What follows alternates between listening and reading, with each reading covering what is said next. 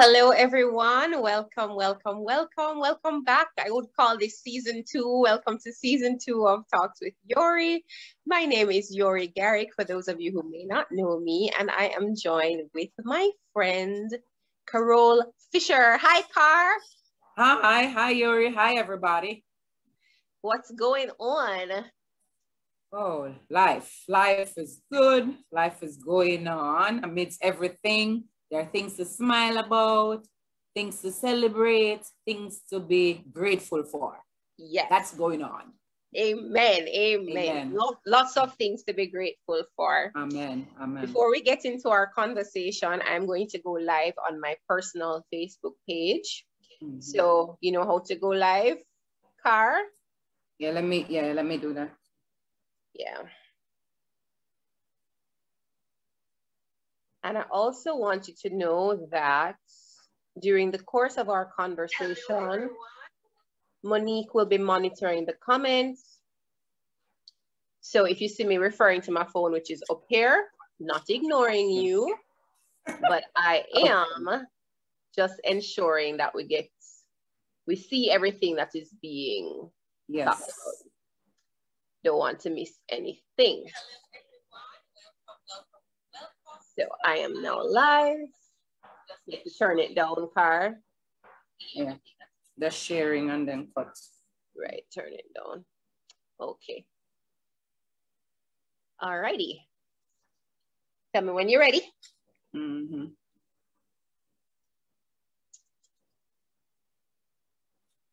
All right, so a few months ago, I think it was June last year, actually. It hasn't been a year yet, Car.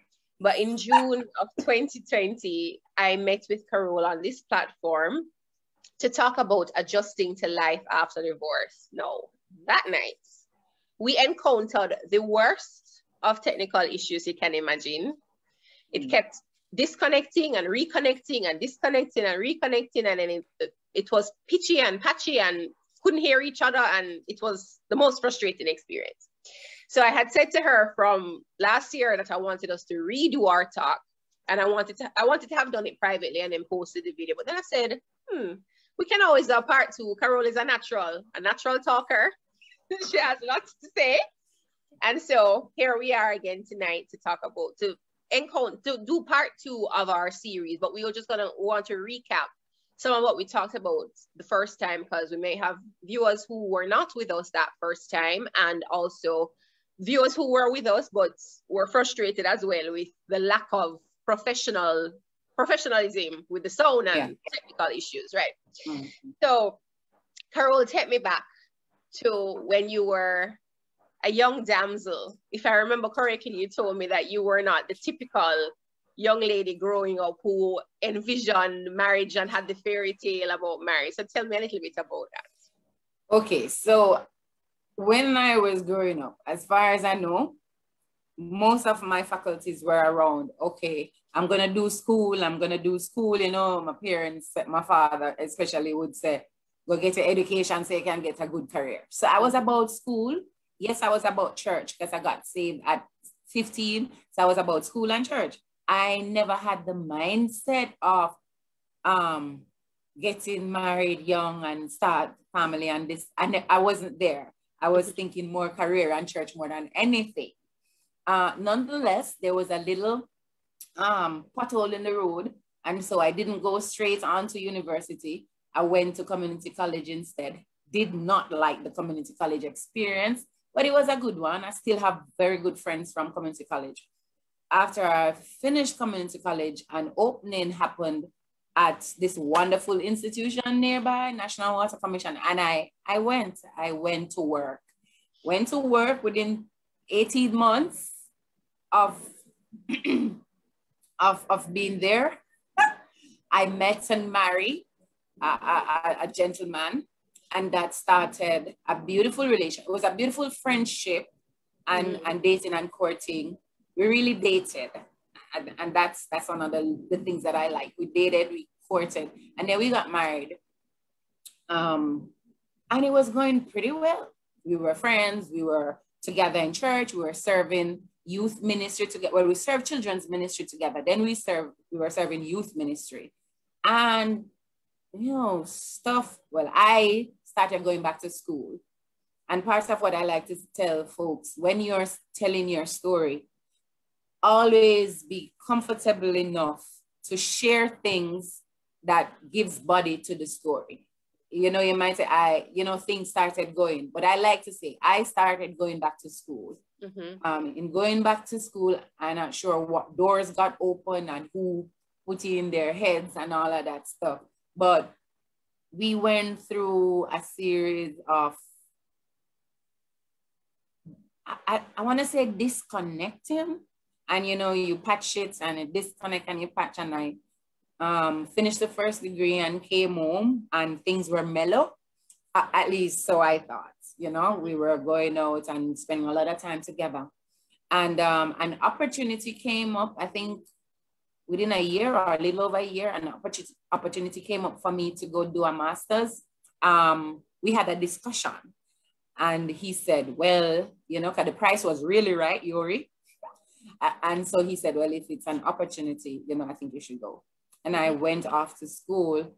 Little did I know that I would not necessarily come back home to the life that I knew to be my normal.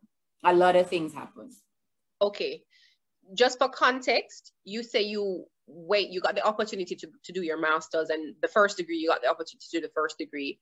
But I think for context, let us know where you lived in comparison to where you were going to school. Okay, yeah, thanks. All right. So we lived in Montego Bay at the time. For the first degree, I did the first 2 years in Montego Bay. I got a transfer from work to go into Kingston to finish the first degree.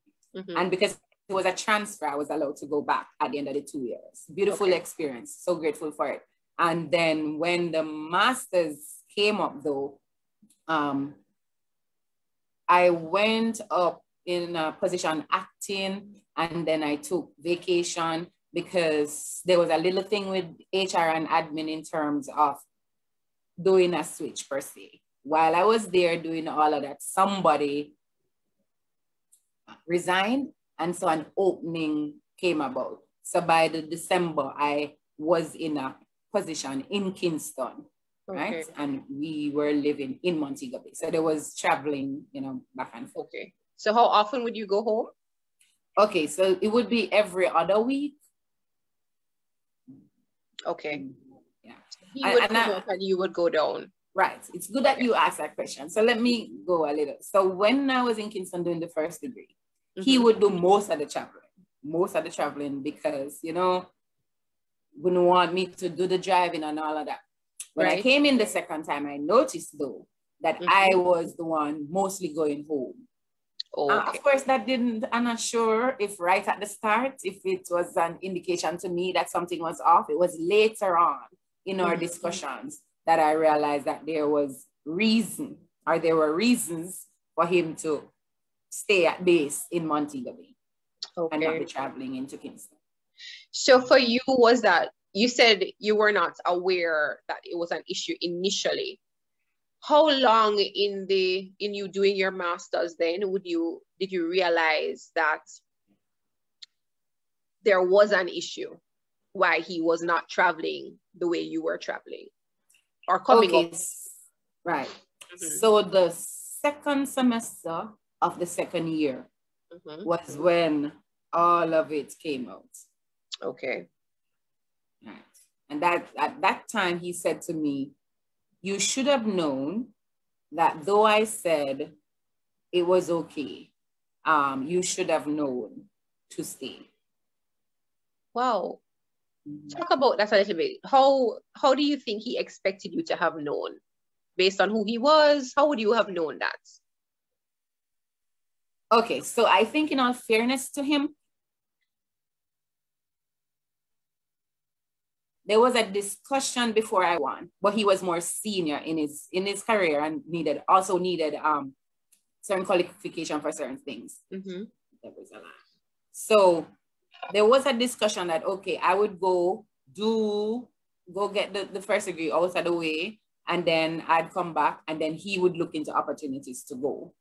We used to have the conversation before I finished okay, when are you gonna go? So and so is in Montego Bay. You should sign up for. But there was a lot of delay, and there was a lot of I pushing him or him saying, okay, not yet, and all of that. So I guess in that statement he was saying, I should not have gone back until he started and completed a first degree, even with all the weight and stuff. Okay. All right. So if you finally have the conversation that you should have known and everything is now coming out, so what did that lead into? Okay, so we had the conversation because I noticed I was doing the traveling like I like to say I was traveling like I was the man. And there were some other things.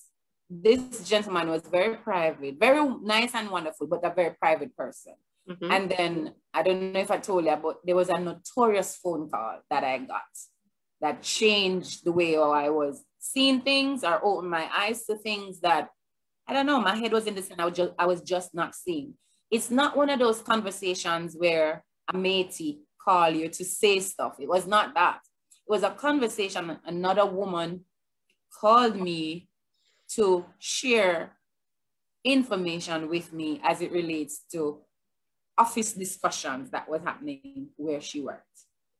And that conversation really rocked my intestines. There were a number of things that she spoke to that was not coincidence. They were too private for a person to just make up out of the blues. Clearly, it would indicate that there was a third party getting information and repeating the things. I remember Yori, I was home and I was cooking. I was in Montego Bay. I was back home. I was cooking and I was doing laundry. And I continued cooking and I was hanging out the clothes and I was shaking. You know, that nervous feeling. I was nervous. And a lot of things started to make sense in terms of certain phone bills, in terms of certain, times that he was getting home and the lack of conversation with us and the locking off of certain pleasures and desire for certain pleasures as it relates to me. And so I was jolted into something that I don't know that I was prepared for. But you know what? I still give God thanks for it, for the conversation, for that lady calling me on my number. I no longer have that number still. Was that someone that you knew, Carole? No. The person who called I did not know her. What happened? And she said this. She said there's one mutual friend between us. Wow. So to date, I have no idea who the mutual friend, but I know it sounded like it was a colleague. Because she called me on my number. Your work phone. Right. Wow. And I detected that that's where she got my number from. Because she said that the person didn't want to be the one to say anything because she knew both of us personally, the other person. Right. So this lady, I don't know her. I imagine sometimes we may have met, she may know me. I probably would buy her a bouquet now because she was nervous too. She was nervous. You could hear her shaking and she was saying stuff. I hope you're not recording me. I don't want to get into whatever, but I feel I need to tell you because what happened, Yori, and this is it.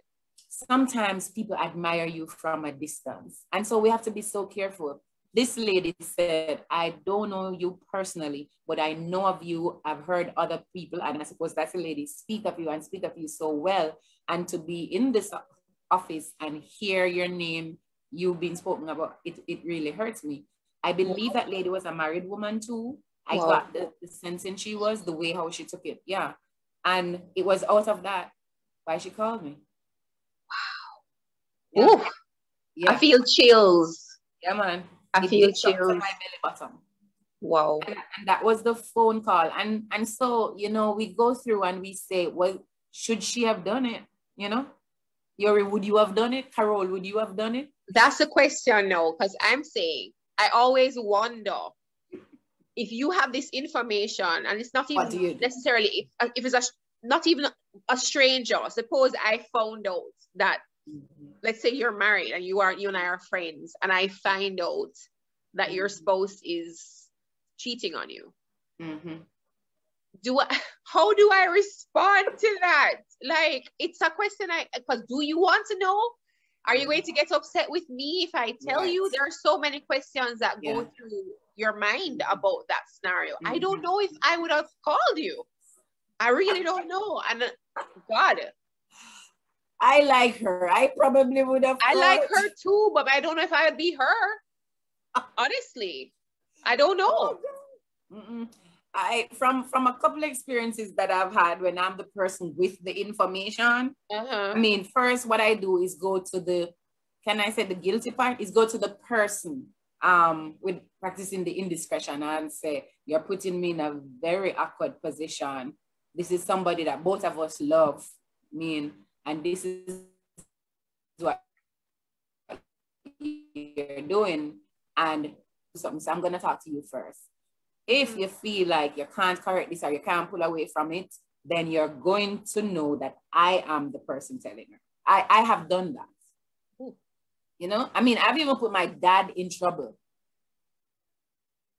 Wow. You know, my stepmother went away and I went to spend time with my dad, and I see him dressed up. He already bought him going to party. Me come to spend time with you, you're dressed up, right? And so when him come, I say, I'm going to tell my stepmother, you dress up and go to party. And lo and behold, my stepmother stop at the workplace and say, I see your husband dressed up, about him going to party. And he might to call me and say, please tell her, say, you know, go up because she not stop. And I say, well, me did tell you. So I'm going to tell her, say you was, yeah, I'm that girl. But I usually tell the person I am going to say, because the betrayal, sometimes a lot of people malice their friends because their friends didn't tell them about their spouse, and then them and them spouse make it up and good. So I usually say, you're putting me in a very odd position. Yeah. And if forced to do it, I'm going to say it. Yeah, because I think about that. If I don't tell her or him, and they find out that I knew, they're going to vex with me. Right. If I do tell her or him, they're probably vexed with me. So you put me in a quandary. Like, what do I do? But I guess it would have to be a leading by the Holy Spirit, because I would, and then if I'm in the situation, if I am in a relationship and my partner is cheating on me, I think I'm going to want to know. And I think I would want the person who loves me, my friend, to tell me. Right. I think so too. I think. But then you don't really know how you're going to respond to a situation unless you're actually in it. Yeah. Yes. So you get the phone call, you're hanging out your clothes and shaking. Shaking. What happens next? When I remember this part, how I went back to the stove to finish cooking my husband's dinner. I like me. I went back to the stove. Yeah. And I finished, and I was nervous. Yori, I was not so. People like to think that I was always brave. I wasn't so courageous. I never had so much courage to do something. I didn't know what to do. He got home and I was very quiet. I didn't say anything. And I know I've always practiced, I don't know if I'm able to say that. I will try to practice good self-control. Like I try not to react. If you see me look like I'm reacting, I'm playing. If it's I'm gonna go quiet. And I went quiet for like 3 days. I was doing my domestic engineer work, and I was quiet until one day I picked up the conversation from an anomaly that I had noticed on his phone bill. So a lot of things came together in that time when I went home. I don't usually pick up the mail. I picked up the mail because I got this particular phone for him as a gift. It was in my name. I mean, I know it's not mine. Right. I opened the bill. I was looking at the bill and I saw a lot of 0-rated calls. Now, this was a postpaid. And so I was a little curious. Why is that?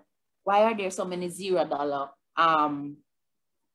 money value to one particular number?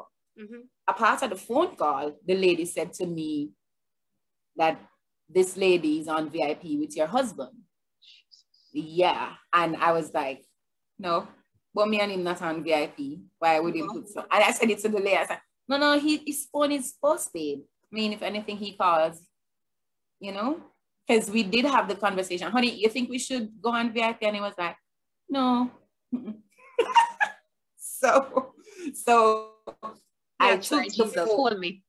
Yes. Mm-hmm. Yeah. So I took the discussion from there because it was the easiest of all the things that came up in the conversation. It was the easiest thing to believe you me. The other things were too hurtful.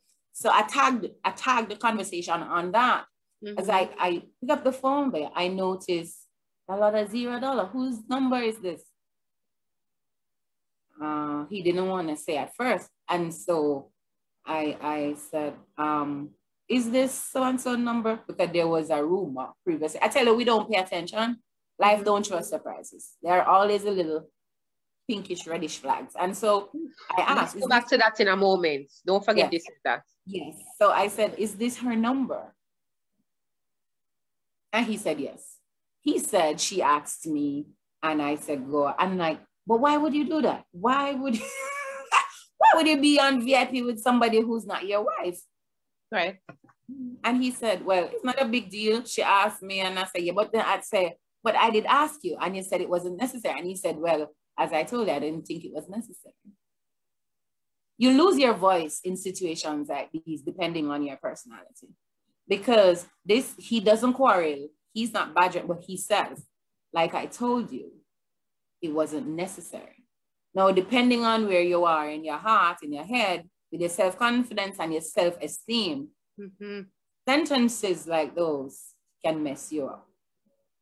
What did it do to you?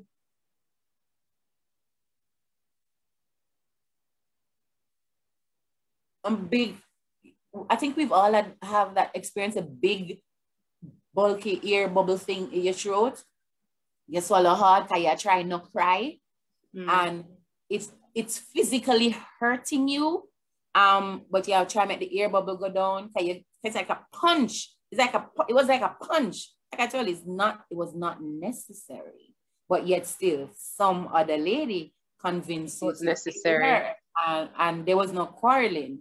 And I think by virtue, and I said it the last time, one of our issues were we did not have quarrels. Yeah, so I swallowed hard. There was no further discussion on that. So I just walk away with that pain. Wow. Yeah, so that shut down the whole, any other thing that I wanted to do confrontation with, that shut that down for a while. And so if I should just open that window a little, so you walk away with a new hurt on top of all the other questions, on top of the pain for 3 days, and you think, oh my God, this can't be it. Because I felt like that was disrespectful, because you're saying it wasn't necessary for me, but it was okay for somebody. And so that did something. Yeah, man, that hurt like, what can I tell you? It hurt like, that did really hurt. And it festered because I wasn't finished. That was the easiest thing that I could start with. And it ended a particular way. And so I had to go back to go fix myself, set up, and find more courage to come and talk about other things. Why is it that a friend of yours can tell people at your office that you've decided that while I'm here, you're eating out, and that's not with me? And so the same meal that I tell her that I was preparing, that meal stayed in the fridge for almost a week. So yes, so this is why I say when the lady spoke, I know that it's not somebody make up something, because when, you know, I say, okay, so it followed suit, stuff like that. And the whole matter of school, I didn't know it was such a sore point, but the lady had her own comments about me going back to school. Oh. What did you say, Yori? I said, wow. Wow. Yeah, she had her opinion on it. Yeah. Well, and she shared it openly in her office. Oh, the other lady. The VIP lady. Yes. And she said this. And this one This part of the conversation I had with him one Sunday morning when I was getting ready to work, because I had to do it in bits and pieces, because he's not your typical argument person. And she said, well, if she don't want mom come get the man in Pitney, will volunteer. You broke up a while ago, Carole. Say that again. To have a child for him while I was going to school. You broke up a while ago, Carole. Say that again for me. Okay, so I was saying, her interpretation of me going back to school was that me a hold up from giving the man a child. He had a son from a previous relationship. So she said, well, if she don't want to do it, you volunteer. So she said that in her office. And so, so I had to ask him about that one, Yori. I'm sorry, I couldn't make it pass. I was like, what are you discussing with this woman? Right. What else did you say? Yeah. That time he answered. He responded. Okay. He responded. Yes. So him can control her and what she say and what she don't say. And yes, he might have shared whatever that had gone back to school and he would have preferred, but he did not expect that. He answered that one. So was in all of this, so you confront him about the phone bill. You're asking him about this comment that she made about childbearing. Was there any remorse that he showed for his action? Any kind of, Carole, I'm so sorry, let's fix this. Anything like that? No, ma'am. Like I told you the last time we spoke, his apology came to me 3 years after we separated, or 4 years. 2008 to 2012, 4 years. That's when I got the full-bodied apology. And let me just remind you, or, there might be new persons. He said, in my mind, it was gonna be temporary. I did not expect you to walk away. And then he asked me, why did you take me serious this time when I said I no longer wanted the relationship, when I said it to you twice before and you did not accept it once? And he said, once you laughed at me and the other time you tell me, say, you're going to pray until the kingdom come. He asked me that after we were separated and the divorce proceedings had started. He asked. Well, he apologized. He apologized for it. Yes, he apologized. Never think you'd go anywhere. Never expect that would so and so. So I guess that means in a man's language, you were supposed to stay and be docile and just walk him through the process. Yeah, he asked me why did I accept his statements when he said he didn't want a relationship. Because he said explicitly, and let me tell you, I said to him 3 weeks or so before he told me what I didn't want to hear. I said, unless you tell me you don't want me anymore, unless you tell me you don't love me anymore, I'm staying right here and I'm praying and I'm believing God for a turnaround and I'm not moving. He repeated the same words to me 3 weeks or sometime within a month. Yeah, man. That he didn't want you and didn't love you anymore. I do not love you anymore. I do not want this relationship anymore. We have grown apart. We've grown so far apart. So many things have happened that we've swept under the rug, and I don't think we can fix them. We want different things in life now, was what he said. Wow. Those 4 sentences changed life as I knew it. Because I said, okay. And I didn't say it because I was strong. No, I said it because year 7 in our marriage, when we had a beautiful year. So we were married for like 9.5 years. Year 7, we covenanted back, we settled in with self because stuff happened in year 5 that I didn't know was happening. And so there was some turbulence between year 5 and 7. And so in year 7, when we spoke, and I said, don't do this again. don't do that again. Don't. And he said, no, I won't. We will do everything together. I'll talk to you about so and so. And I said, please remember this conversation. Because if you take me through that again, I'm going to promise you that I'm going to allow myself to go down that low again to come back up. So when he said that, that was my reference point. And I said, okay. Because I wasn't going to cry and bawl and beg you to stay again. No. And it was not because I was strong. Because I have had friends who said, girl, you're strong. I bawl. I said, okay to him. And then the ball in the traffic.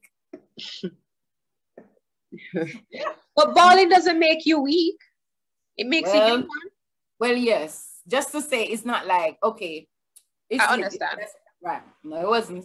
It was gut-wrenching. Right. It was gut-wrenching to hear him say that. This was my friend.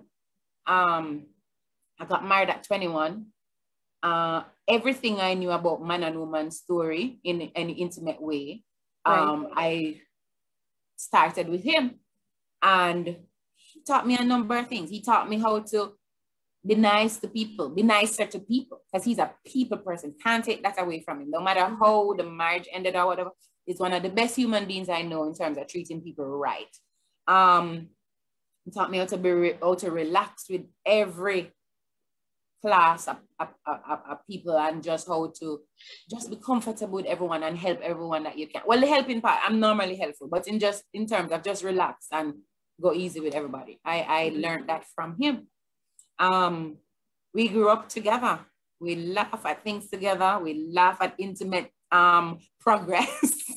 We laugh at me trying new recipe and him eating it, whether good, bad, or whatever. We were like, he was the big brother I never had, you know?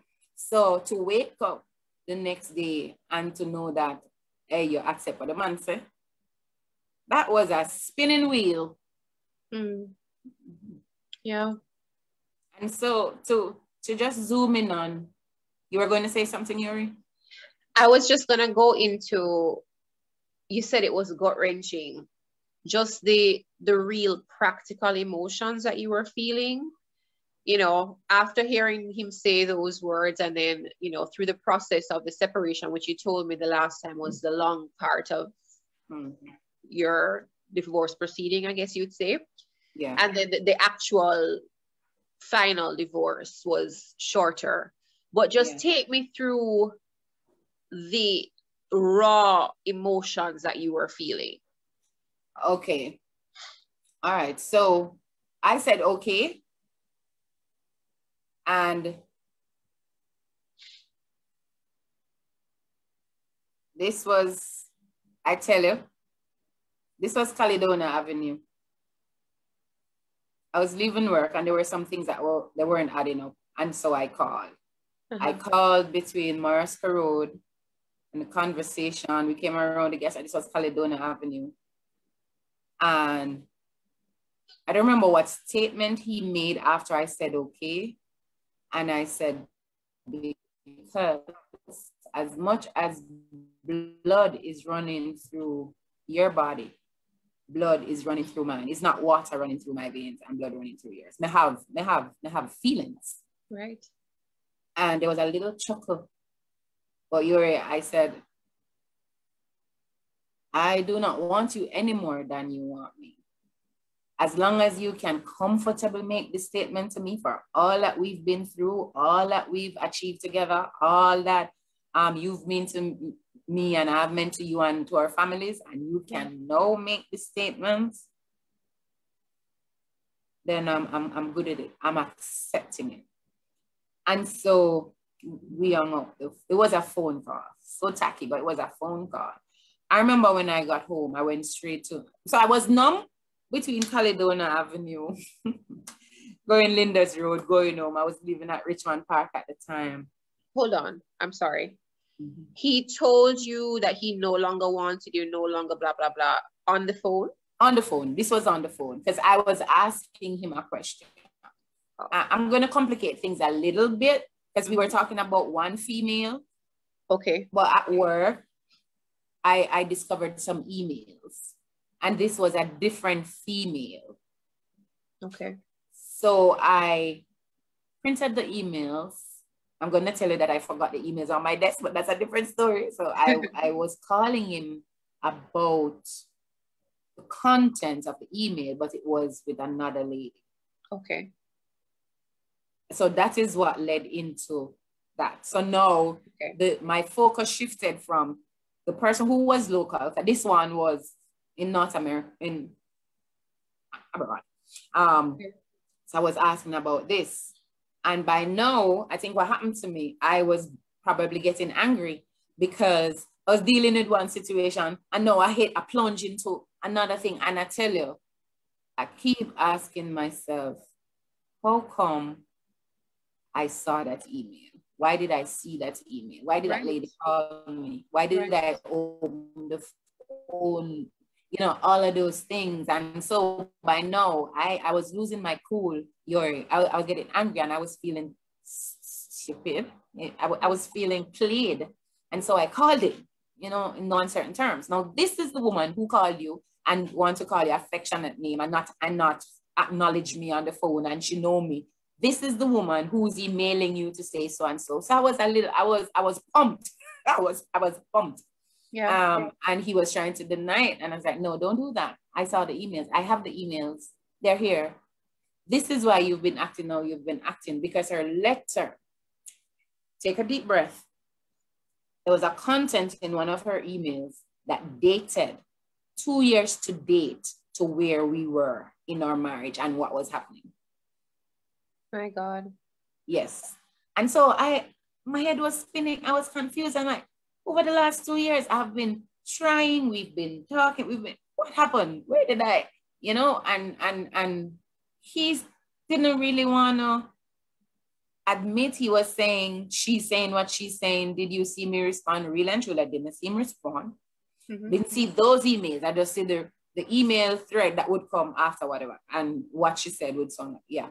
And so that was hurtful because that lady on previous occasion, she was disrespectful to me. And so I was hurt and everything seemed like that it was coming together and making sense. And the sense that it was making, I didn't want to accept that sense. I was in my own little bubble. My head was in the sand. I was going through, things weren't perfect, but they weren't horrible. And so when he finally said, okay, you are right. And he called it, and I think this is why I call it indiscretion. I have had some indiscretions. And then from there, I don't love you anymore. I don't want this marriage anymore. To repeat what I said, if you say yes. So by the time I got home, I was numb. I drove home. I was confused because my brain, you know me, Yori, my brain started going over. I'm thinking, what does this mean? What does this? And I went to my room. I didn't even greet the lady I was living with well. I went in and I sobbed and you know them sob, they will come from way down here. So, and it jerk in your body, you're convulsing because everything no, and you say, oh, I missed this, oh, I missed that, and it was raw, and I felt alone. Yeah. Because my parents, they loved him. My friends loved him. At church, we were, you know, like, and so I didn't feel like, oh, I could reach out to anybody. It's not like no, when you have some girlfriends you can call and just, I felt so alone because my mother would have been in denial. My stepmother and my father know us to be good. Well, I thought they knew us to be good. Because when the support system chipped in from those two people, I recognized that they've been standing behind me all this while. You know, it was, that's part 3. But the hurt that I felt at the time when I felt it, I just seemed like, because we were a community and everybody was into everybody, I felt like there was nobody I could relate to. And so with all of that, I think I buried myself in the bed, tried to sit and sleep. And then the lady, Miss Janice, my lovely little old lady friend, she called me And I went down to the kitchen because she was saying your dinner was ready. And I went down to the kitchen. And she said, you're up there study? I didn't study from I get in, I'm having a headache. And she said, what happened? And I said, Donald said he doesn't want the marriage anymore. She stopped Yori. And she looked, she said, why you said? Yeah. And I told her. And it's like that woman took my pain like my real mother. She took it. And she hugged me. And she didn't really cry. I don't remember that she cried, but there was just something. It's like she had tried take it out and said, don't worry. And I'll always remember she said this. She pushed me away and she said, Carole, him tell you this when you are study.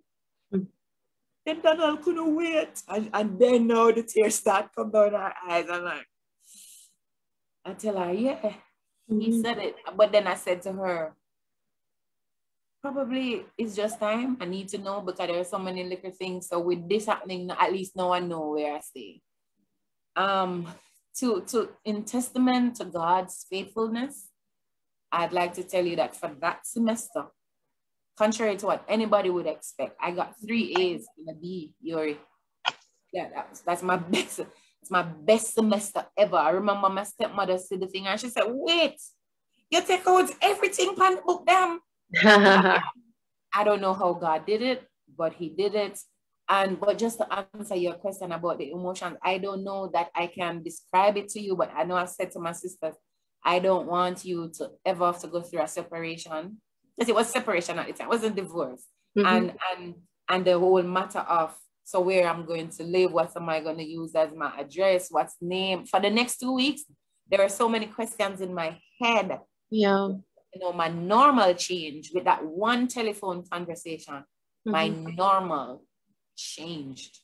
Yeah. And it messed with my self-esteem because I felt like I wasn't enough. So now when, you know, like you would say, oh, you are such a confident lady. I mean, I've gone down to down zero with that confidence, my sister. Yeah. It messed me up. I felt like, okay, I never looked good then. I think what I had, I don't know, whatever hairstyle I had, I was thinking, okay, well, maybe me did for do something else, you know? Maybe me did for wear tighter clothes. These are the things. I kept saying, okay, well, maybe me did need for wear shorter clothes. Some things I went through because I took blame. That's how I am. I say, okay, maybe maybe I want them to say, okay, a school thing, you know, a school thing here, never. And then I have to console myself, I always have to go back and say, he said it was okay. Because I know in my heart, if they say, okay, no, I would have stayed. So it hurt. And then my pride was damaged. And I felt such shame. When me tell you about shame, shame was my company for years. I was ashamed when persons asked me how things. I was ashamed when people say, so what Cassie? I was ashamed when people say, I saw woman time. No matter what they try to say, I experienced shame. Yeah. But for like maybe 2.5, 3 good years, shame. Me just, oh God. Yeah. Earlier, Car, you had said, life doesn't throw us surprises. So there are always some flags, red flags that you know, that are there that we choose to ignore. I mean, many of us have experienced different things, different relationships, different problems in relationships, we've had different experiences along our life journey. And the signs were all there. Talk to me, if you can, about some of the red flags that were there prior to it coming right out in your face. Okay, so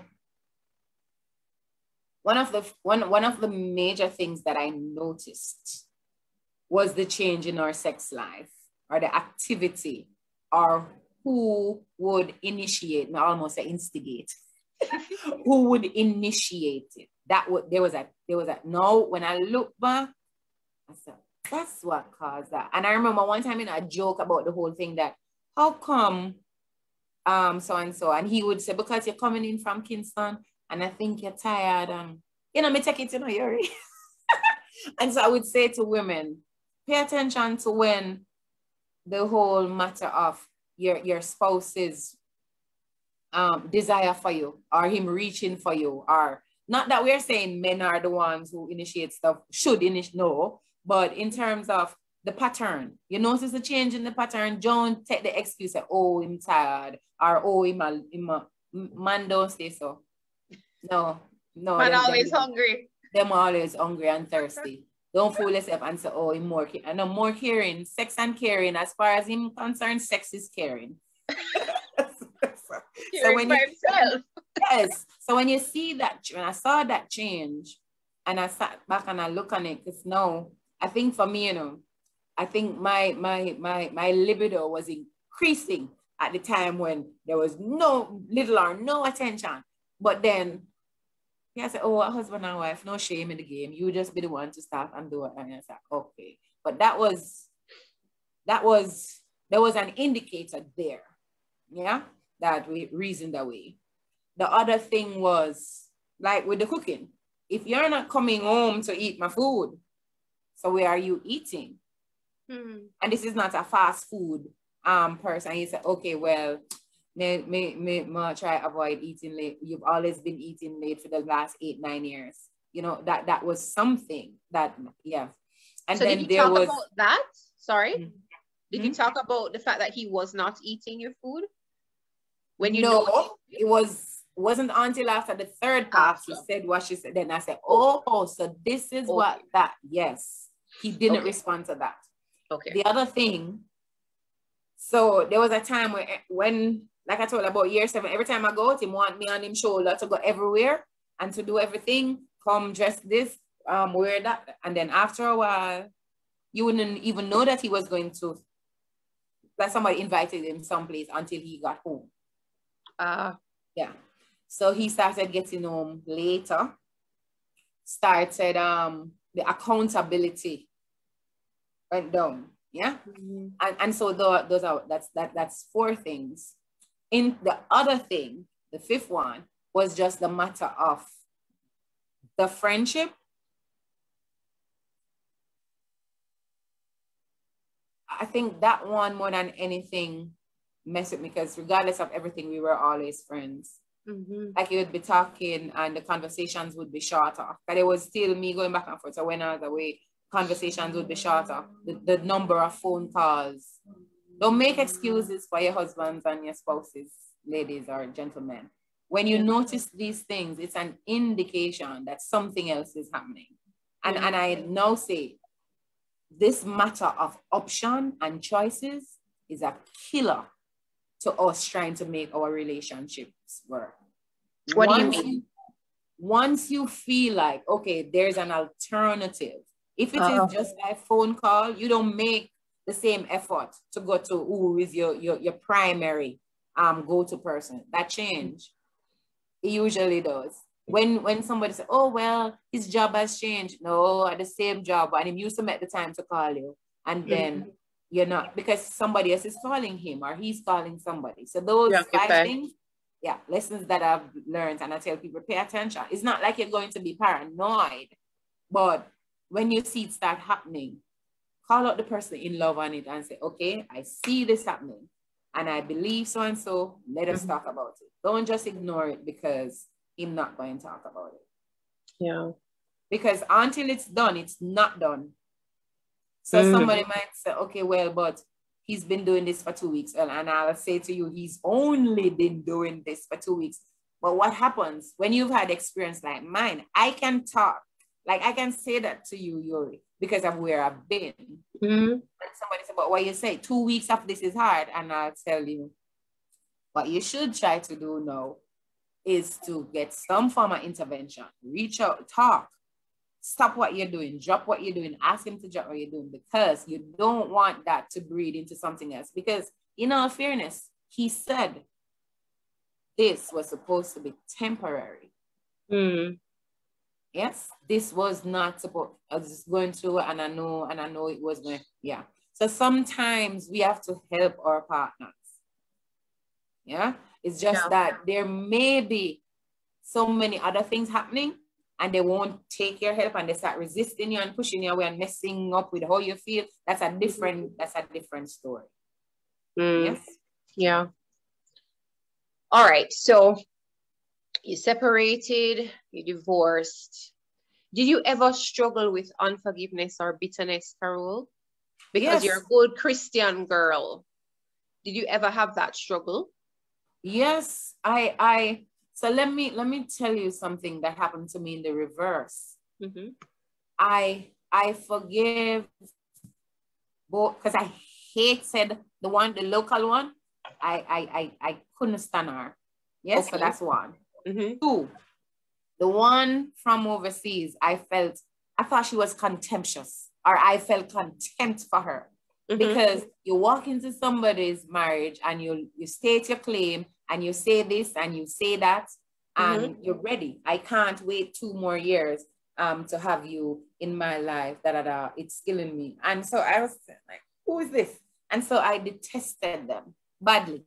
Me say things, man. Me say things. I'm gonna wish them things. Mm-hmm. But this will matter. And I saw something on Monique's page today where she said, there's no way that as you pass through life that you will not be wounded and disappointed. Mm. Forgiveness is required to do life well in every situation. Say that again, sister. Every situation, forgiveness is required. But Yori, the way how it played out, I forgive them first before I forgive him. Because the friendship that we had a friendship that would make you jealous. Yeah, man, we were friends. We shared everything. I was so open with stuff. Like, I remember the first time I had a crush on a gentleman. I was married. We were married. I had a crush on a gentleman we were working a committee with. And I went home and I told him. And him and I laugh about it. Till every time they meet, if you keep him say, you're going to look for your boyfriend now. And wow. stuff like that, you know? So we went through, and I was like, oh, you're my friend, you're my brother.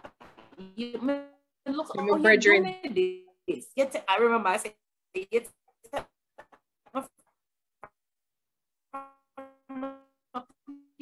parents' house.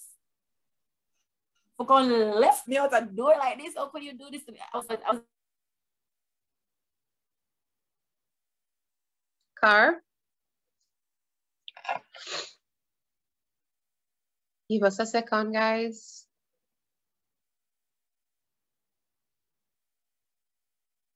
Carole.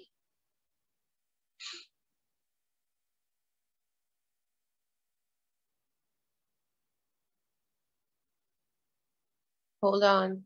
There you are. Car? Not hearing you. You're muted. Sorry. Yes. Okay. Mm-hmm. All right. So go back to your friend. How you put them in this? You're my friend. I was bitter towards one of the lady. Okay. I cussed out the local one because of things she said about me in her office. Like, I felt like I could just tell my sister to go take her on. You know, because my sister is the bad one. The quarrel one. And so, and for him, I was disappointed. I was heartbroken. My heart broke, like my heart broke till I lost weight. I lost weight. I can't tell her. I was disappointed in him. I saw him so different. You know, I remember somebody asked me something and I said, yeah, he's dead. And she said, what? I said, well, he died spiritually. So he's dead. He's not the person that I got married to. But no, I wouldn't speak that way about him. I felt that way.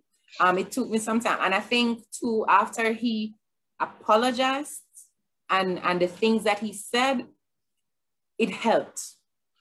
And so after that, I think we spoke here and there and we went over some things. He spoke openly and honestly to me, Yori, about a lot of things, some confessions that I could never believe that we were in the same marriage. Yeah. But nonetheless, I want to share. When I did counseling for myself, the counselor did say, a lot of the things that stayed together was because of how I approached the situation. And then when he spoke to me, he validated or verified what the gentleman said. And so it helped calm a lot of stuff. And yeah, no, we are friends now, you know. Yeah, man, he's my peer counselor. we are friends now. Yeah. I was on a Zoom chat. God is amazing. I was on a Zoom chat a couple months ago, and the host asked me to pray. And so I started praying prophetically for the persons who were on there. And the young lady was on there. Wow. I prayed for her.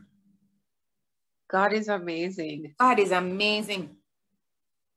Yori, me not tell you, so when me didn't see her first, like, me shocked, my wrist, me something go off.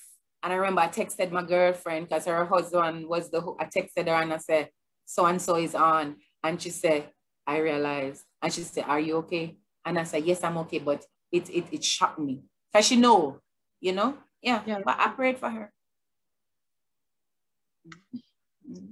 There are people watching us, Car, who are probably in different stages of the process of healing. And for you to have been able a few months ago to be on a Zoom call to pray for this woman, it speaks to God. Yeah, man. We not take glory for nothing. This has to be God. And so what, Car, you were doing counseling, were there any other practical things that you and God would have instructed you to do in the process? Because now we're talking about adjusting to life after divorce. Yes. What are the practical things then that God had you do, or you saw God do himself, that helped to bring you to this place of healing? Okay. I'm glad you asked about the process. Because like I shared previously, I did malice. I did cut a big malice on God. My malice him. I think him let me down. Yeah. And then I got to a place of, girl, get up. You know, sort out myself. And I went in, and it was hard.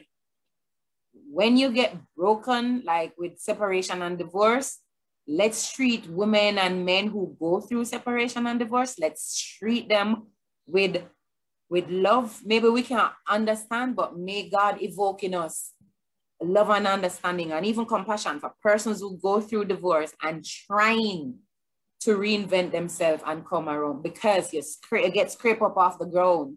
So I remember I got to a place where I was like, God, one day at a time. And when I tell people this nowadays in my years, because it was my experience, I'm just waking up today and I'm asking you to give me the grace. I learned grace through my separation. I learned the grace to deal with brokenness through that separation. So now a lot of things I don't get flustered about a lot of things, because I say, Lord, the grace, I know grace. So I ask God for the grace to endure it. And I ask him for the peace. I used to sit and wait on God's peace. Like something coming and my brain starts to go all over the place. I'm going to say, chill. And I say, Lord, I ask for your peace. And I waited on his peace on situation and keep quiet. But this whole matter of doing it one day at a time, understand. And it took me a while to stop asking, where am I going to live?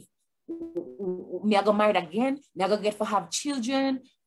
Me I go have sex with different men? Then oh, that did cast me these little things, you know. I'm say, and just ask God to, I could do this one day at a time. And I remember God sent someone to tell me, it's not the destination. It's a journey. It's a journey. And that took me, because I'm a planner. Yeah, man, yeah, plan. I had to get to the place of, okay, you're gonna feel this, you're gonna get over this, you're gonna get over that. Go through it with grace. Ask the Lord for peace. And so I have had, even, the last couple of years, I've had a season of peace that blew my mind, because when you're used to the turmoils of things catching you off guard and shaking up your core and throwing you off base. And then you get to a place of God's peace and him having it together. And I'm like, okay, this comes at the end of that. Yes. And so I said to persons, be patient. And if you have a friend, a family member, and be patient with persons who are going through a loss, broken relationship, and they have to get over something that they thought they were cemented in. It takes some time.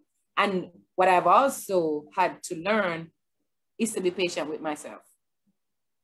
Because every year I start to say, okay, when am I going to meet one man? Because I mean, after the 5th or 6th year, I started thinking, okay, I could marry again. You know, at first I think, man, wicked, I stay far. All right. But then after a while, I realized we were created for companionship. And so you start thinking, oh, is him that? One if it's no. Get back to the place. Waiting is not about looking around. Waiting is about, okay, God, prepare me for the person who's coming. Prepare him for me too. And while you're at it, Lord, the things that I did wrong. And this is part of what I've adjusted myself to thinking, Carole, ask more questions. Honey, you said it's okay, but how do you really feel? Because when I look back on it, being away, being out of the other woman's space and something, can I say open that door? Not that it was the only thing, but it created a nice little, avenue. Speak clearly, understand, don't assume anything because it's in your favor. Because I assume quickly because it was in my favor. In order to check, are you okay? Are you really okay? Do you know? I said, oh, you said, okay, good. All right. Drop off application in 2 weeks, that type of thing, Yeah. And then the other thing in this process is when you have to share the blame, understand where you went wrong, repent of it. If you have to call the person and say, yes, you took blame for so-and-so, but maybe if I did wait a little longer, so-and-so, or maybe look into it. And I like to say to people, that's why it is important for you to give it your very best shot, because you're going to come to the place where you stop and say, did I do all that I could have done? When somebody tells you, I did all that I could have done and lost my pride in the process, trying to keep my marriage, you have to respect that. Yeah, you have to respect that. I got to a place where I said, there's no pride in marriage. You could tell me anything, and unless you not tell me so and so, of course, you end up telling me after. But I said, there's no pride here. I'm coming at you. We are keeping this, so and so. Give it your best shot, because when you by yourself and thinking, where did I go wrong? What did I, it's gonna happen. The other thing, once you've accepted that the person is over you and it's just you out there, baby girl, baby boy, just know that you're going to be okay. God is faithful. And if you're walking in covenant with God, who, yes, we know God hates divorce, but he also in his permissive will. So we talk about the divine will of God is that you don't leave. In his permissive will, he said, well, if so and so and so, they write a bill for divorce, and this is what's going to happen. Pray that you're not the person causing so and so, so you stay single, that.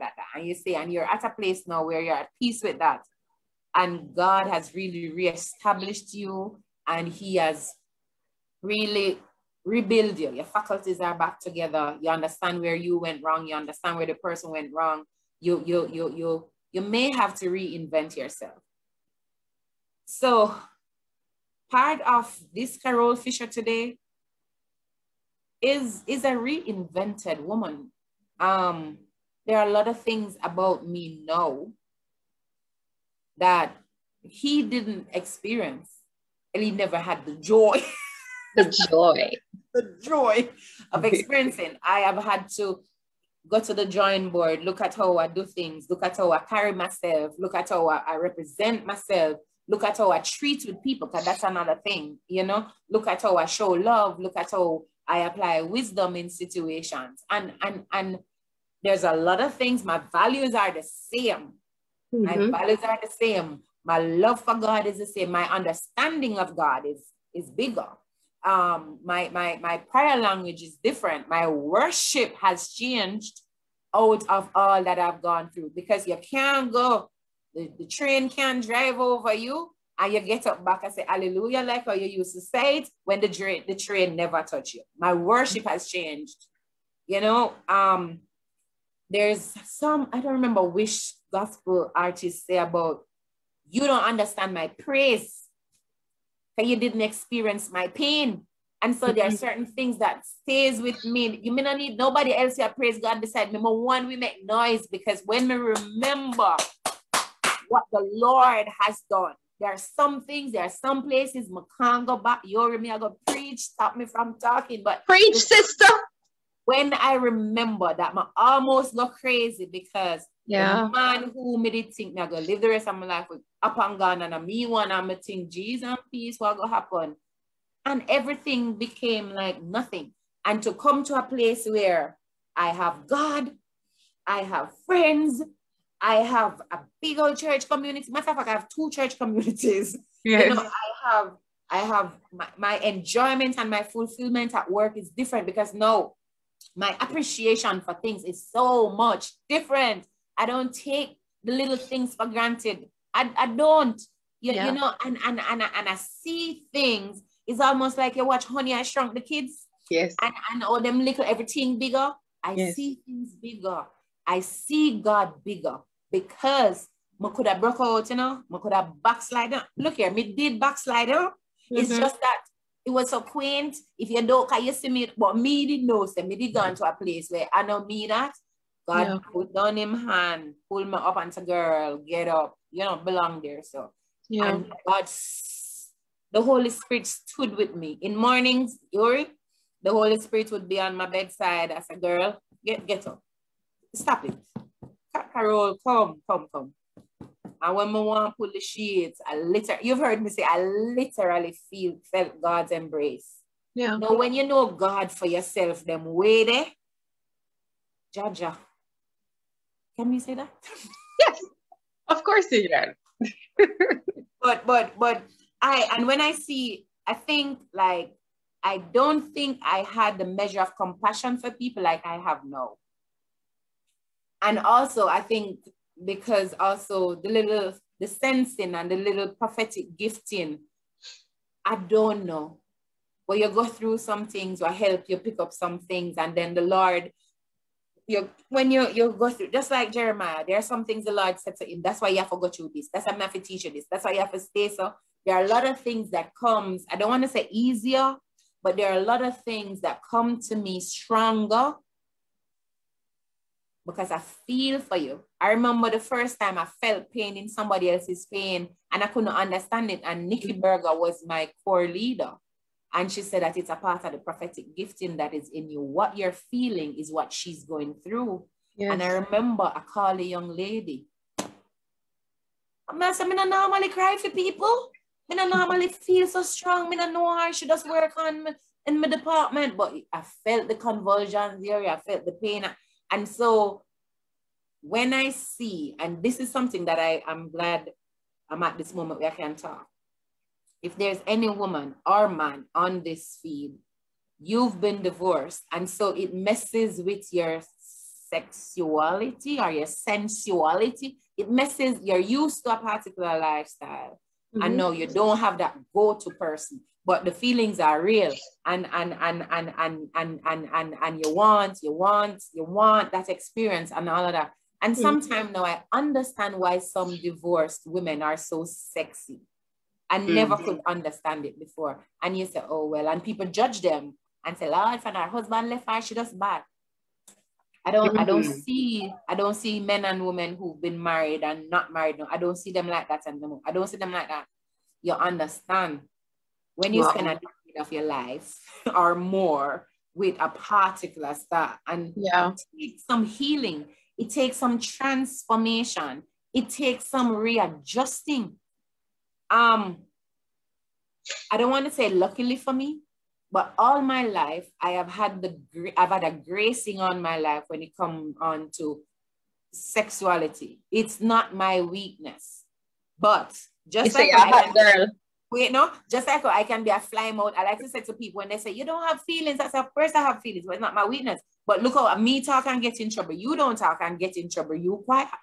You might have that thing. That's not me. But you have to understand that people go through the process of breaking away from, this is what I used to. Your body not catch on sometime, you know, and you still have the feeling and the thing. I said, no, but you don't have no husband. You don't have no wife. You have to just kind of take a cold shower, read a book. I don't know. They said, don't listen to the blues when you're experiencing the blues. There's some things you don't do. You don't want to put yourself in trouble. Yeah. And I like to say, my friend Trisha Ann, you know, she's had some experiences, and I heard her say this, and I said, but that's my experience. She said, it's good to stay busy doing God's work. And I was like, that's me. I just didn't put it in a sentence. So I have been busy doing stuff. And when some people say, oh, I assume you're busy. No, man, I this me do. I'm keep busy. Yeah, man. And there are women on here who are single. And I mean, yourself, Yori, you get to adulthood single. How did that happen? How are you going redirect your energies to not give it? You look good. We look good. Men are Smell good. Yeah. Body up there. There you go. We are good as. You sound like Jody. How do you not turn away from the goodness of God or just go off on that? Not that you might not make mistakes here and there, but yeah. we are not practicing sinners. We are not practicing sinners. There's a difference. You know, you are a saint that will sin occasionally, but you're not a practicing sinner. Right. And so we have to do things. We have to find things to be involved in. Serve a community. It could be where you live. It can be where you worship. It can be where you work. Serve people with your skills and your giftings. And I'm a big advocate for that. Do stuff. Help out. Volunteer. There's always so much more to do in the house of God, at a primary school, even at a college, or at a community center. There's always use your energy, redirect your energies. Mm-hmm. Have friends, because when night cold, or when you just finished menstruating as a woman, I don't know what when women tend to, their libido goes up just before they finish menstruating or just after, you know, what do you do them time that when it's nothing about your spirituality? I know spiritual, it's just the chemicals in your body telling your breast to stop. Can I talk like that, Yori? Talk free, sister. When you get to our age, when your hormones stay a particular way and your body, the chemicals say, okay, breast, set stop. Mm-hmm. And then your down at your pelvic girdle feel like it wants to just go off in the rhythm. What do? It's natural. And I'll never forget this pastor, Elvis Burnett, said, you don't pray away your sexuality. You ask the Lord to give you the grace. Self-control, right? Control it. Yeah. And this is real. So a lot of women, you see women at certain age and then you see them with a baby and they're single. It's because what we are going through at certain age and we're not involved in anything. We're not busy enough. So somebody saying something and say something and we feel good and we give in and then we're very ripe and fertile and a baby come and we say, oh, well, them not live good. It's not always because men and women not live good, why they fall off into a sin. And sometimes one thing happened. I have a girlfriend who got pregnant. One thing happened and that's it. Well, we're going to judge her by that. Says she bad? No. But it's just that we have to have outlets. We have to, and you know, Christendom, and I like talks with Yori. My friend Simone has you, Neil, me, Stacy had another thing about women. We have to be able to talk. Right. We have to share. We have to network and say, okay, how do you do this? How do you, yeah, man, we have to talk about it. Yeah. Mm-hmm. Yeah. I remember you were saying, Cara, that when it ended, you started to question yourself. You know, you question your sexuality, your sensuality, you question, is it how I'm dressing? Is it how my hair stays? Is it all of these physical things? And so you were dealing with that rejection. And as we close up tonight, you know, I want you to talk to somebody who is going through that, because we've all faced, the last talk I did was with Pastor about unseating the root of rejection. We've all faced it in different ways. And some of us are actively struggling with this whole thing of rejection. Mm-hmm. Like I say to you all the time, you're such a confident woman, and it comes across in how you are so free in being able to compliment another woman. You always encourage me. I always leave a conversation with you, encourage, you always compliment me on different things. And it's nothing to you to big up another woman. And that comes from a place of confidence in who you are and who God made you to be. But you didn't always, you struggled with that in your own life. Yes. I want you to talk to men and women who are on here tonight, who are, because of a divorce, because of a failed relationship, because of whatever reason, struggling with this whole thing of rejection. Talk to me about how God took you through and brought you to this place where you're solid. Okay. So like I said, two things. First, I learned how to ask God for his peace, because life gets trafficky. Mentally, a lot of traffic. When you suffer a loss and you into that, all of that, and the Holy Spirit just drop in my spirit. And also when you don't get the promotion at work, it also messes with that confidence too. Right. And so you have to go, you know, David said, great peace have they that know the Lord, and nothing shall offend them. And I learned how to ask God, give me your peace on this. Give me your peace. We need to get to the place of praying, and peace, it is a part of the fruit of the spirit. It's a peg, if we put in the tangerine analysis. It's one of the pegs of the fruit of the spirit. Understanding that God's peace makes the world of a difference. Understanding that God has this gift to give us, and Paul spoke about it over and over in Ephesians when he spoke about the grace that the Holy Spirit comes with. Grace is that thing that you can't do in your flesh, in your body, but it is divine enablement from God, you know? And so I have learned to ask the Lord, give me the grace on this.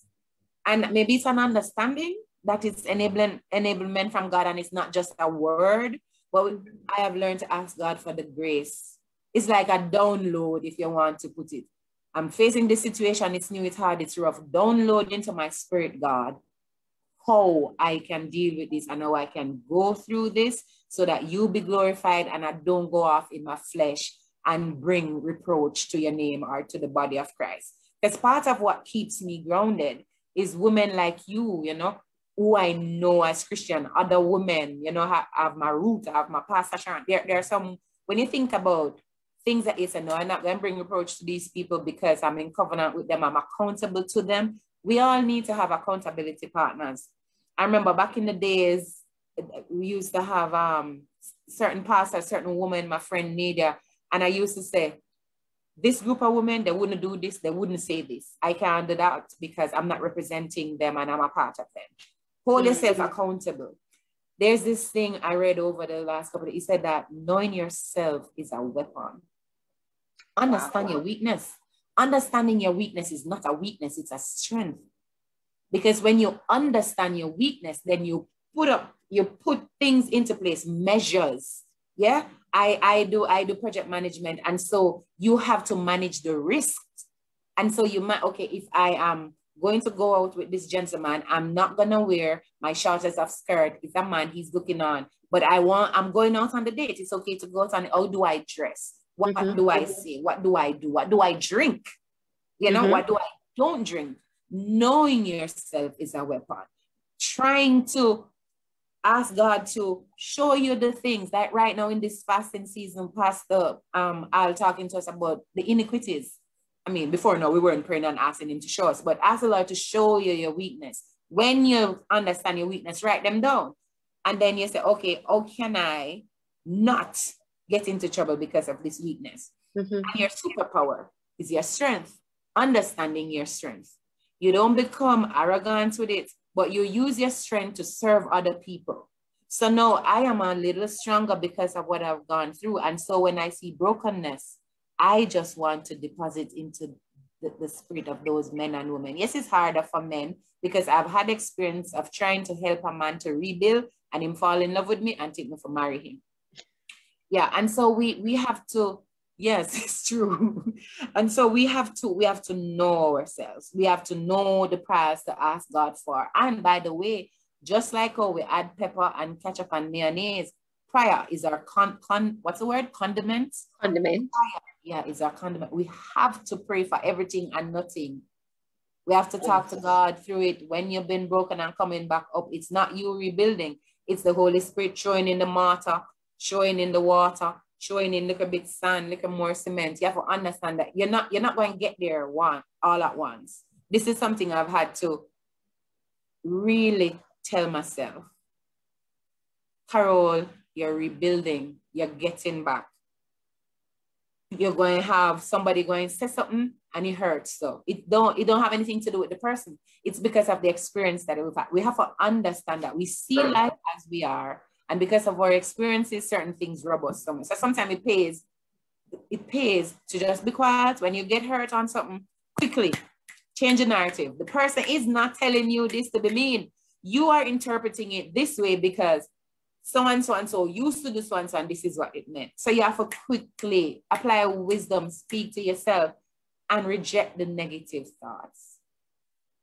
Reject the negative thoughts, especially when they come from yourself. I read in a book last year where it said that when somebody says something negative to you, it's far more easier to deal with than when you say something negative about yourself or to yourself. Yeah. Wow. Yeah. So I have had to change some narratives, Yori. I've had to stop saying some things that I thought I was saying in jest about myself. So we have to reject the negative. And there are some people who used to run certain joke. When you're strong and up and about, some joke, all right, you see, when you're rebuilding, some things you kind of have to irk it a bit and you have to say it with respect and you have to, we're walking out our salvation together. And so sometimes because somebody hurt us, it don't mean we need to lash. They didn't mean to be mean. Come off that way. And so we have to be gracious. We have to understand that not everybody is out to get us. But if somebody's out to get you, you gotta open your mouth and negate what they say to you and say, I speak against that. The word of God declare, I'm the head and not the tail. I'm not going to be so and so. No, that's not what God's word says. And you gotta change your prayer language in your private space about people who you know is out to get you. It is a jungle. Forget all the pretty face Yori and the pretty face Carole. Behind all this, there are some persons who don't mean us well. And so while we're trying to build ourselves, reinvent ourselves, we have to pray against some things. You have to pray differently. It's not lowly Jesus, meek and mild. Look upon a little child. Is Radabaso Kodobo. I'll shut the mouth of the avenger in the name of Jesus, Lord. I pray that you'll break the jawbone of my enemy because I do not. You have to pray against people who out to get you because people hate you just because you look good. People hate you because they don't understand you. People hate you and they don't know that it is brokenness that builds you to something that they're seeing. Yeah. You can't play with 40 leg. I don't know where that came from. Yeah, I can give credence to what you said a while ago because after my most devastating breakup, never been married, but my most devastating breakup, one of the things that God had me do, there is I don't know if you know Cindy Trim. Yes. She has a prayer called Commanding Your Morning. Yes. And it's like back and front, like 8 pages. Yeah. And for months, every day, God would have me recite this prayer. I do it sometimes now when I'm low. That's it? Yes. Sometimes when I'm low, I still read it. I walk through my apartment and read it and declare. And so for months after the breakup, I was declaring this prayer. And there's a particular part of it that talks about, it has the I am statement. So it talks about who you are. I am fearfully and wonderfully made. I am the head and not the tail. I am accepted in the beloved. And that was one of the main things that I had to get, that I was accepted and not rejected. And so God had me on that declaration thing for months. I don't even know how long it was, but I know it was not weeks, it was months. And so it's just to give credence to what you said. We must declare the word of God over ourselves, because there are some words that are spoken. Yes. And sometimes the person who is speaking the words does not mean to hurt you. And then there are times when the person does mean to hurt you. Yeah. But the point is that these words have power. Yes. The words are living, the words are active. And so they take root in us. Yes. And so in order to uproot them, we have to counteract them with the word, which is God's word, which is truth. Amen. And so, you know, anybody tonight who might be going through this whole thing of rejection, going through a divorce, going through a separation, whatever it is that you're facing, that's a hard season you're in right now, and you're doubting who you are in God. It's to get God's perspective on who you are. It's to get God's word. Amen. What is God's word about you? What is God saying about you? Because the word, you can't get that from the world. You can't get that truth from the world and from the naysayers. You have to get truth from God, because he alone is truth. And so it's to really get a hold of what God says and continue to declare that thing over you until you believe it. And so, Cara, now when I look back, because I used to be this insecure, low self-esteem kind of girl, you could never catch me on any platform without makeup on. I would never even take a picture, even from a selfie on my phone, without my makeup. Like, it was that bad. And now I look back at that girl and sometimes I weep for her. Like, naive, silly, unsure of herself, you know, believing the lies, living out the lies. There you go. And is now years after that period of time that God had me declaring these things over my life, declaring truth. I know that was me, but I can't put myself back in that frame of mind. It's like, how we used to think that way there? How come I never know this about myself? But it's a reality, and some of us, we've gone through it. But it's the word of God that has helped to solidify who we are and who we will become. It will be the word that helps us to get there you go where we're to go. Yeah, man. Yeah. Big difference. Yes. And I like to say to people, there was this one guy who said to me, because he didn't have any words, he said, Carole, you will be okay. And I tell you, as simple as it is, now I understand. Yeah. And so I can say to people, you will be okay. God got you. Yeah. It's a process, it's messy, and we wish some things never happen, but if some things never happen, some other things could never happen either. Right. And usually what happens on the other side, the output is usually greater than the input, and the process itself is something that I've learned, because who I am now and how I see myself, there was a very simple version. Like you say, you look back, there was a very simple version of me that existed on the other side. But there are places and platforms and things that the Lord is doing now that I can better relate to so much more, having gone through that valley. Yeah. Yeah. And so now when I'm over here, and of course I feel healed, I'm happy, I'm comfortable. And so now when literally said, you're gonna be okay, I said, oh, he didn't even know. You know, I'm okay. God got this. And God is faithful. You learn the faithfulness of God through your sufferings. Yeah. And him doing, I don't know if it takes away anything from God to say him doing just enough each time. He does just enough each time, just enough to carry you over to the other place. Yeah. Because sometimes if him do it all at once, we run ahead of ourselves, and you hinted at it, Yori, we run ahead of ourselves and make a mess of the process and have to start it all over again. Yeah. You know, but we will be okay. We have a faithful God, and we're walking in a covenant with a God that keeps his end of the bargain.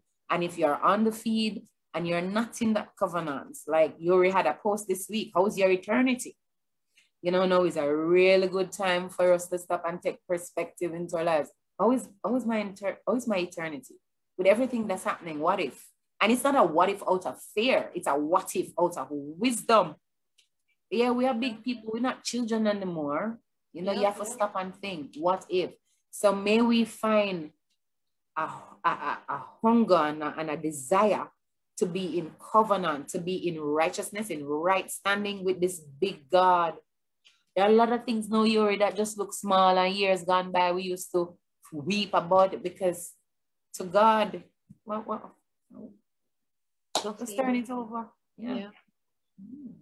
I keep remembering the song, "What a Friend We Have in Jesus." The words are so powerful. What a friend we have in Jesus, all our sins and griefs to bear.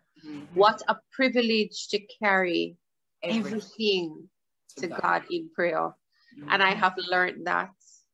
I have learned that you take everything to him. There are times when I'm thinking about something, Carole, on my bed, and just mulling it over in my mind and going through the scenario and making up a scenario and preempting the situation too. And God is like, talk to me now.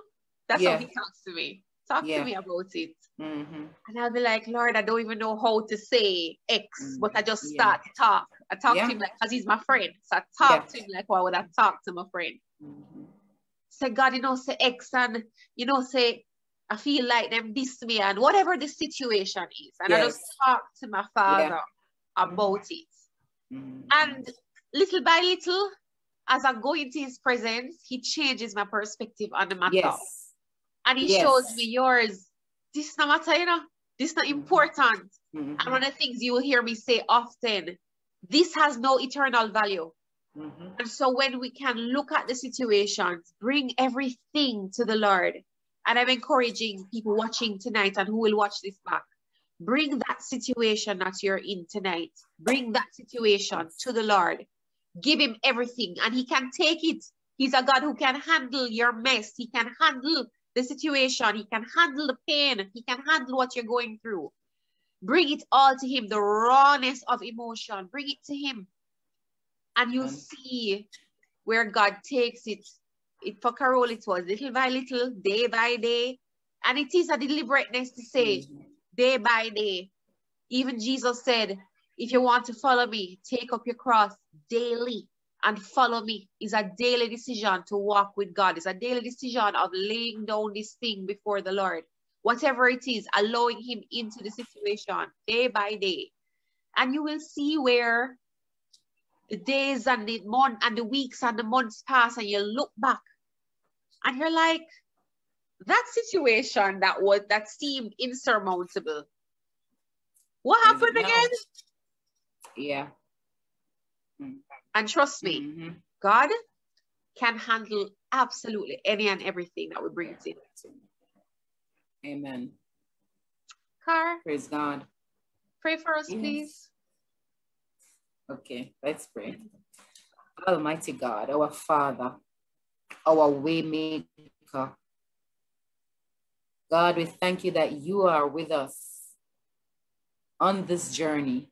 But not just that, you are chief navigator. You sit high and you already know the destination. And that's why you cause us to turn right and then to turn left and go around the roundabout. And so God, even now, we ask you for your forgiveness where we have not trusted you in navigating our lives. Lord, we ask you for your forgiveness where we've pulled up the emergency brake when you wanted us to gas. And Father, where we've pressed gas, where you wanted us to break up. Father, we just commit ourselves to you afresh. Every person in this small circle, every person, and the persons who will watch after, we commit the very concerns of our lives to you. The situation that we're going through right now, that we are agitating over. Lord, we know you're going to fix it. So help us not to be anxious for anything, but to trust in your faithfulness and in your great love. You sent your Son. What else will you not do for us? Lord, we thank you for every mountain that you've brought us over. Yes. Lord, we thank you that through you, by you, we've run through a troop. By you, mighty God, we've leapt over a wall. And Lord, we thank you that in the darkest of nights, you are with us. Lord, we thank you that you are our shepherd. Lord, we thank you that your rod and your staff is there to protect us and to guide us. Hallelujah. Hallelujah. Lord, give us a new heart, a new appetite for your word. And we pray that by your Holy Spirit, we will be drawn into a new place of worship. And that by your grace, Lord, our prayer language, our prayer life will expand. We will open our mouth and commit things to you. We will open our mouth and speak life over our situations. Lord, we thank you for Yori and this opening that you've made for her. Lord, I thank you for where you're carrying this. Lord, I thank you for the men and the women who are yet to come on and who will speak life into different persons at different times. Lord, we commit it all to your care, Lord. Be glorified on Talks with Yori. Be magnified on this platform and cause it, Lord, that as she listens, as she opens doors that others can come and speak, that her depth in you will be, Lord God, like many anchors down below. And the height that she will excel in you, Lord God, will reach up to the heavens. Cause it, Lord God, that she will find peace and grace like we spoke of. Thank you for your favor on her. Thank you for your favor on every person that is hearing this. And thank you, Lord, for where you're taking us. Lord, we may have been broken, but you are the builder. Lord, we thank you that we may have cried, but it's not over. Thank you for the beauty that is coming for all the ashes. Thank you, Lord God. You said in your word, you know the plans you have for us.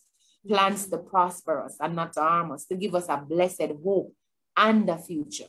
And right after that, Lord, you said that if we seek you, we shall find you.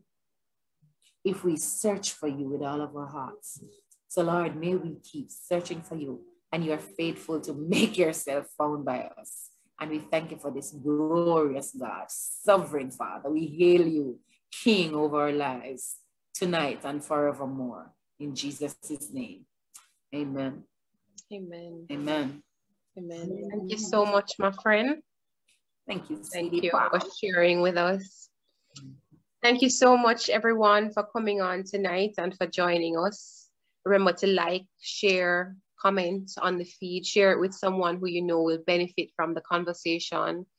And for those of you, Carole alluded to it earlier, for those of you who are not in covenant with Jesus, who do not know Jesus as your personal Lord and Savior, we don't want to ever take any opportunity for granted. We want to offer you the opportunity to come into that right standing that Carole talked about, that relationship with the Lord Jesus. There is only one way to the Father, and that is through Jesus Christ, his Son.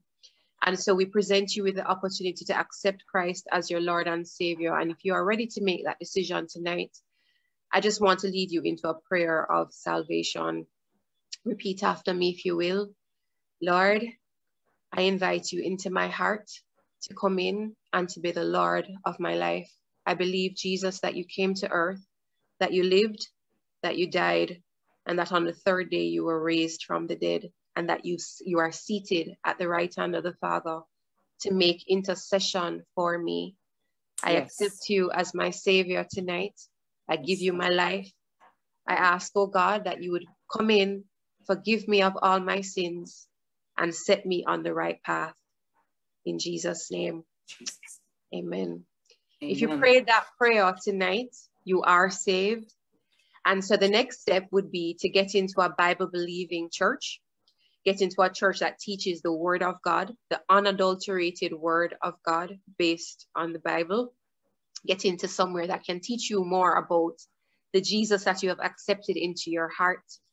Get into a Bible-believing church, get around Christian people who can help you to grow, and know that your salvation is sure.